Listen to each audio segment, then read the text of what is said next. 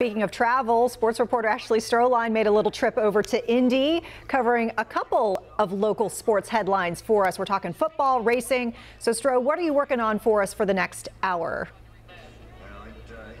Yeah, well, right now, Vanessa, I'm here at Indianapolis Motor Speedway. It's been a very busy day with both the IndyCar and the Xfinity Series here. They're practicing, qualifying for the IndyCar. That's going to be coming up later. And we talked one-on-one with Team Penske's IndyCar driver Scott McLaughlin about his rookie season, driving for Roger Penske, who owns this track, and the pressure he might be feeling this weekend to get a win, as well as a little bit of lingo from the land down under. He's from New Zealand, so he taught me some terms we might want to add into our American dialogue here. You can catch that at 5:50. And also, I have to mention that it's the inaugural road course race for the Cup Series. That's going to be on WCNC Charlotte at 1 o'clock on Sunday. We'll be here providing you with coverage of that as well. And that's not it, because the Carolina Panthers, they're also in town. They're holding joint practices with the Indianapolis Colts. That's going on right now. They were also on the field on Thursday and Sunday. They are also taking the field at Lucas Oil here for their first preseason game of the year. So they're getting a chance to go against a team other than themselves, which they've been doing the last 2 weeks at training camp. And again,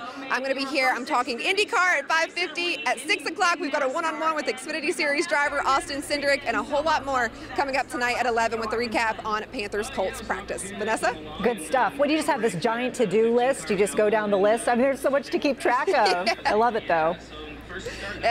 Absolutely. Checking all the boxes here in Indy. Good. Very good. Thank you so much. We'll see you.